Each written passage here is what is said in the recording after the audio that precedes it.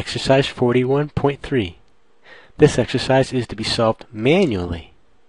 Consider the region enclosed by the graphs of y equals 1/2 x squared minus 3/2 x plus 1 and y equals negative x squared plus 6x minus 5. Part A.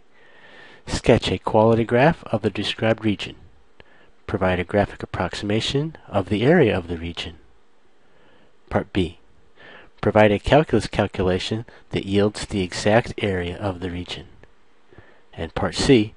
Assess the correctness of Parts A and B by examining for consistency between the two results. Part A. Graphic approximation. I first like to try to get a rough visualization of the graphs involved so that I can draw a coordinate system that will fit everything nicely in one step if possible. So here, looking at this first equation, this is going to be a parabola. It's going to have a vertical axis of symmetry. It's going to open up. It's going to be a translation of y equal to 1/2 x squared. And its x-coordinate will be negative b over 2a. A little handy formula to probably keep memorized. And so I'll make a note of that.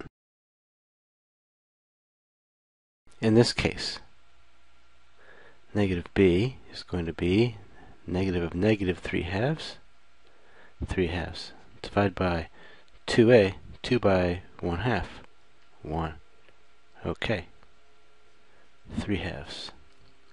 The y-coordinate, that's just by substitution. So substituting 3/2 into the formula, and let's see, this becomes negative 1/8. Okay, so there's our vertex for y1 graph, 3/2, negative 1/8. Alright, and thereafter we think it is a translation of y equal to 1/2 x squared, which is a somewhat wide parabola. Okay, let's go into y2. Oh, by the way, to keep these distinct, 1 and y2, I'm going to rename these so that they, in the future, we have a reference to distinguish them. So for y2, also a quadratic function, also has a parabola for a graph. This one, it's going to be a translation of y equal to negative x squared. I want its vertex right away, though, to see where to position it in the coordinate system. So for y2, we again have the x-coordinate of the vertex equal to opposite of b over 2a, and that will be a negative 6 over 2 by negative 1, negative 2, known as 3. The y-coordinate by substitution. Okay, we'll have a negative of 3 squared, negative 9, plus 6 by 3, plus 18, minus 5. 18, then minusing 14, 4. Okay, 3, 4, the vertex there. Now if I think about this, 3, 4, and then it opens down, a translation of y equal to negative x squared. This first parabola, vertex 3/2, negative 1/8, but opening up. Okay, apparently it's a first quadrant graph for the most part, and the axes need only be about 5 units long. Okay, I'll sketch up that coordinate system next. Alright, so here's the coordinate system. I also thought a scale of 1 centimeter equals 1/2 unit works out pretty well for this, because it will make the region somewhat large, so we get an improved accuracy in the graphic approximation. Secondly, I do have a x-coordinate of a vertex at 3/2, so having tick marks every half unit will make the graphing much easier for me when I take advantage of its translation properties. So let's get started with the y1 graph going in red. vertex first. 3/2, negative 1/8. There's 3/2. Alright, negative 1/8. Need to go down 2.5 millimeters actually. Okay, could label it V. 3/2, negative 1/8.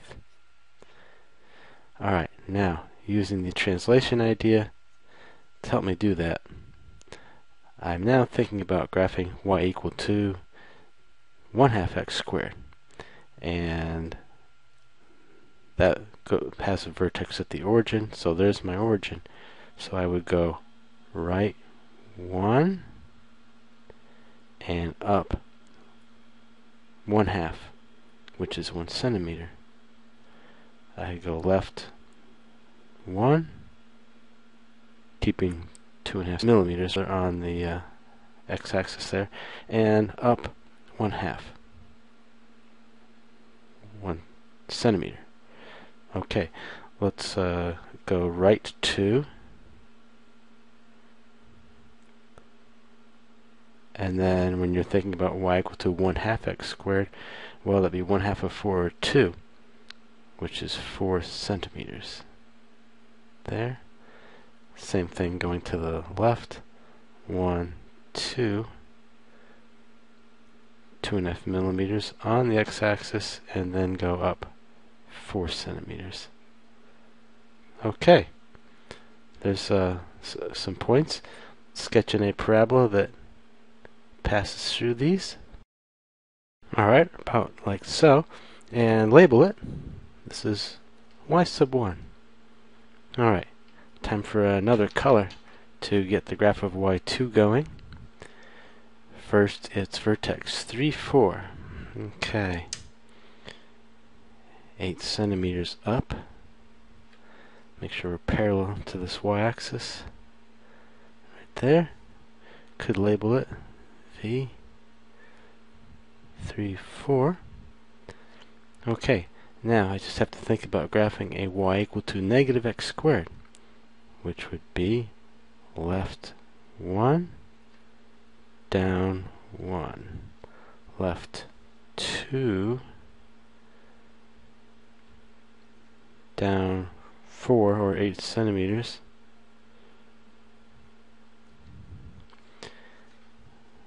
Okay, back to the vertex here, and now let's go right 1, down 1, just 2 centimeters, and then we can go right 2, down 4. Okay, sketching a parabola that goes through these points. Okay, about like so. And let's label this curve y sub 2. A couple of small checks we could provide on ourselves here to keep from going astray so early in the problem. This red y1 graph, what's another little something we could check to make sure that this has been graphed properly? Because remember, this method where you get the vertex and then just graph the translation, it's very fast, but one error in the vertex calculation and everything is all mistaken. Okay, so one property it has is a y-intercept in the vicinity of 1. Looking back at the formulation, if we let x be 0, y is actually equal to 1. Okay, it's consistent with its y-intercept. That's good. The y2 curve, what about it? The y-intercept is negative 5, which seems to look okay. Another little something else I guess we could do here. It looks like this went right through the points. 1, 0, 5, 0. Let's mentally see what the x-intercepts are of that graph. You let y equal to 0. You have 0 equals negative x squared plus 6x minus 5, or 0 equals x squared minus 6x plus 5.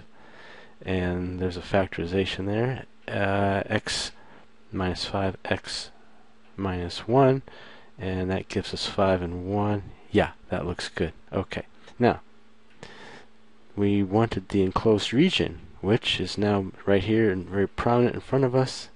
It's time to do some shading. to make this be clear to the reader.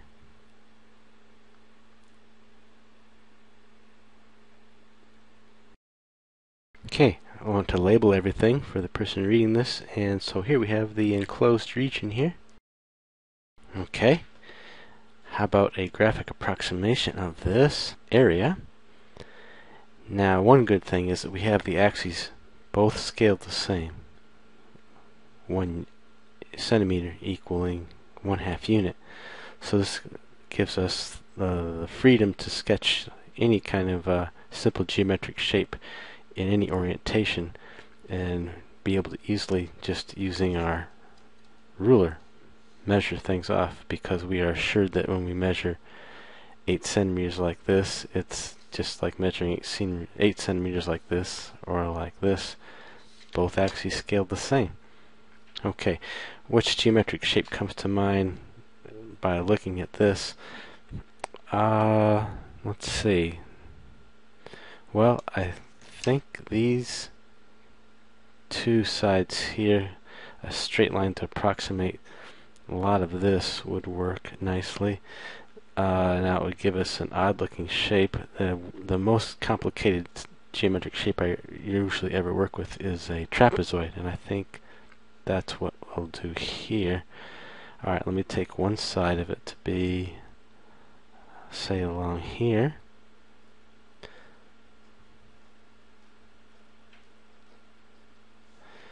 Another side of it, perhaps along here.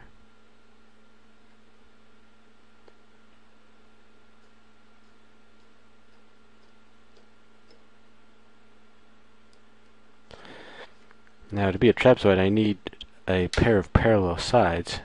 These are not parallel, so my next two sides must be parallel. And I suppose to keep it a little simple, I think I'm going to run these next two sides parallel to the x-axis. Alright, now this side here, what I am doing, I'm visualizing so that when I draw the line, I like to see the region outside of what I sketched be equal to the void that I have. That way I can use this shape directly to approximate the area. So maybe the x-axis itself, pretty much. I should have gone down a little further. I think we can use the actual x-axis there. Okay, now up here, again, I must stay parallel to the x-axis so that I have a trapezoid. I want this to fill in these two voids. I would guess maybe about there. Okay.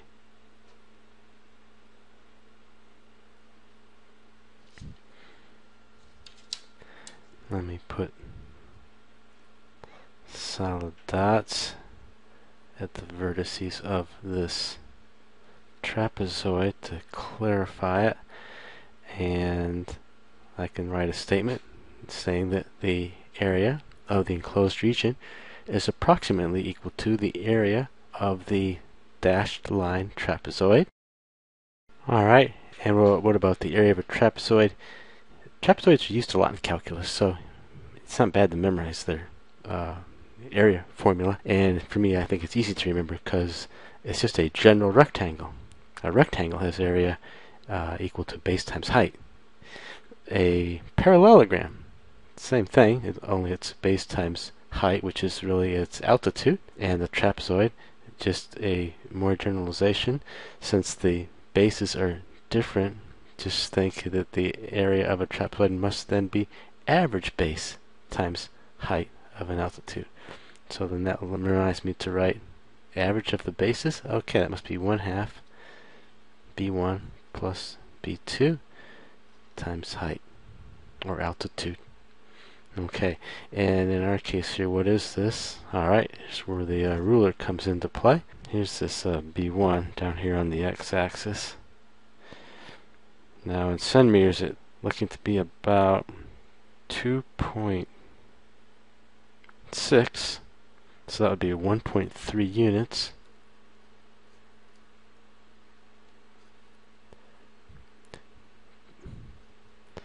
plus B2 up here. Okay, B2 looks to be about 4.7 centimeters, which would be about let's just call it 2.4.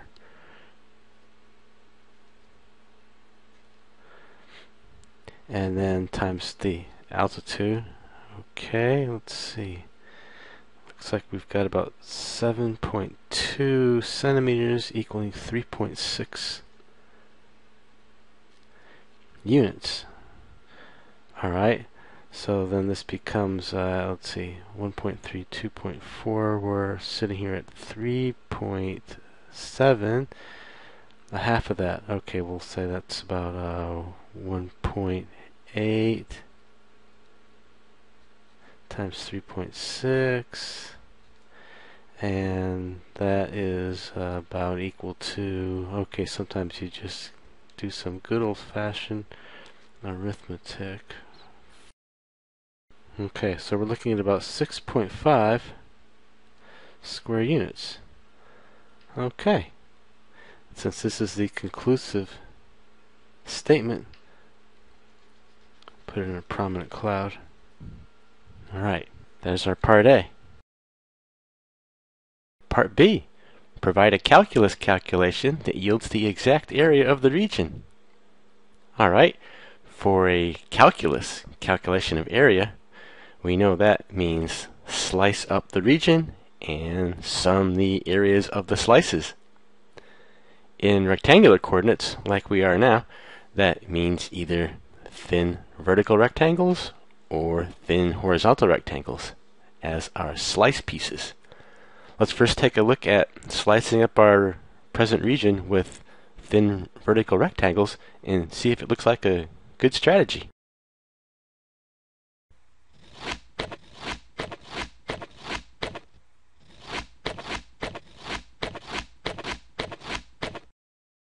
Alright, vertical rectangles look good. And the reason we say that is, well, first look at the top of each rectangle. In every single case, it passes through the y2 graph. Then look at the bottom of each rectangle, and in each case, it passes through the y1 graph. This is going to lead us to a single basic formulation for the area of the thin vertical rectangle, and that means one definite integral. So now we just need to work on the formulation of the area of a single rectangle. Next, putting a single rectangle in focus, we find that the height of the rectangle is the top y coordinate minus the bottom y coordinate, which would be y2 of x minus y1 of x. Then the width of the rectangle is a small piece of x-axis. We could call that dx. Now we know what it is we want to sum. So after some visualization, we're ready to record our strategy here. We're going to have the area equal to a sum of thin vertical rectangles from A to B. And first thing to get sorted out is what exactly are A and B, those limits of integration, going to be. That's a sub-calculation, perhaps here. Alright, when we have those x-coordinates A and B, we have the y sub 1 equaling the y sub 2. And looking back at the formulation, that means we've got a 1/2 x squared minus 3/2 x plus 1 equaling 2. A y2 would be a negative x squared plus 6x minus 5. Okay, looks like it's a quadratic equation here. Let's move all of this to this left side, and that would give us 3/2 x squared, and then minus 12/2, 15/2 x, add 5 plus 6 equaling 0. Let's multiply both sides by 2. 3x squared minus 15x plus 12 equals 0. Oh, now both sides divide by 3 evenly. X squared minus 5x plus 4 equals 0. Maybe a factorization. Two numbers' product is plus 4 sum to negative 5. Yeah, x, 4 and 1 are such numbers. And this means that x equals 4 or x equals 1. Okay, right now it's time for a look at the graph to make sure we have a consistency still running through the solution. Do those x-intercepts look like they're at 1 and 4? And they actually do, in fact. Okay, so we have, put a little note here, consistent with the graph. Good to see that. Okay, let's keep going here. So this gives us from 1 to 4. Okay, a thin vertical rectangle. In our case, that was the y sub 2 minus the y sub 1 dx. And, well, let's see, it's going to be some algebra here. I think I'll take it as a subcalculation. So perhaps about here. Let's first do the y sub 2 minus the y sub 1 part. And that would be, let's see, negative x squared plus 6x minus 5. Subtracting the quantity, y1, which is 1/2 x squared minus 3/2 x plus 1. Okay, let's see, this is minusing the parenthetical grouping, so negative x squared minus 1/2 x squared, that's minus 3/2 x squared. 6x add 3/2 x, that's 15 halves. Negative 5, subtract 1, minus 6. Okay, and while we're here, I suppose that we could say that this means that the indefinite integral minus 3/2 x squared plus 15 halves x minus 6 dx would equal, okay, some power rules here. We have the minus 3/2 x to the 3 divided by 3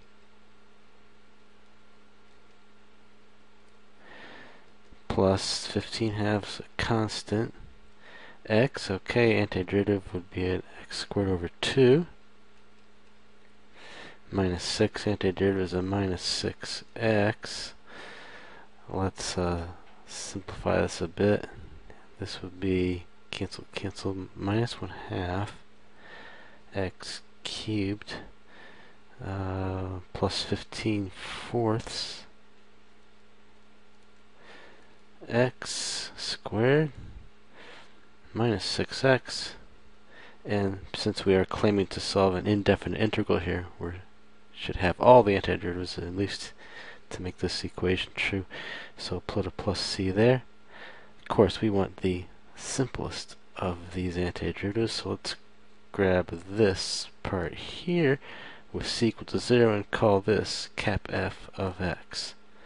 Okay, now we can return to the main equation. This then could be cap f of 4 minus cap f of 1. This could equal, okay, putting the 4 in here, we'd have the minus 1/2 times 4 cubed plus 15/4 4 squared minus 6 by 4, or minus 24. And then we're going to subtract the f of 1. That's negative 1/2 plus 15/4 minus 6. Okay, how's this working out? This could be 4 by 4 by 2, 32 with a negative sign. factor of 4 could cancel here, leaving us with 15 by 4 by plus 60. There's minus 24. What's going on inside these parentheses? Let's see, we're going to need to go to fourths apparently. Alright, so this is going to get a 2 over 2 buildup. This is going to get a 4 over 4 buildup. This means in terms of fourths we have negative 2 minus 24, it's minus 26, plus 15, it's negative 11 fourths. Subtract a negative, add 11 fourths. Okay, this is turning into negative 32 minus 24 minus 56. Plus 60 is 4. Okay, 4 is known as 16 fourths. 16 and 11, 27 fourths. Square units. Okay.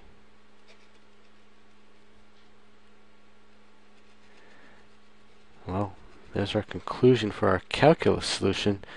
Well, let's see if we think this is correct. Go on to part C and assess the correctness. Alright, part C, assessing the correctness. Well, let's look back at the two results we have. First, we found that the graphic approximation was 6.5, and we have the calculus calculation giving us 27 fourths. And for comparisons, turning this into a decimal number, this could exactly equal to 6 3/4, 6.75. Okay, great news, because if I take the larger quantity here, what's 10% of this? About 0.7. These differ by, what, 0.25? Okay, 0.7, 0.35 would be 5%. You know, these are within 5% of each other.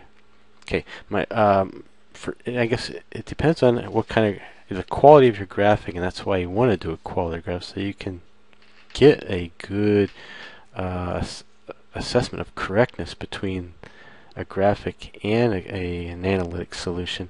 So here we've got ourselves within 5%. If I do a good graph, I like to be within 10%.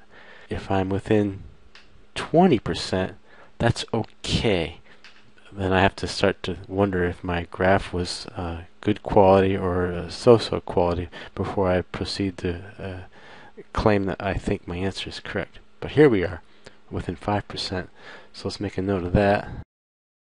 So we can say these two results are within 5% of each other and thus consistent, in other words, both leading to the same basic conclusion.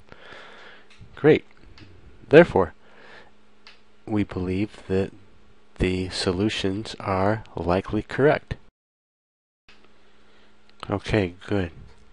So we got some confidence there, and anybody reading our solution, especially with that graph, will feel that this is indeed correct. They will be convinced this is a good solution. Okay, great.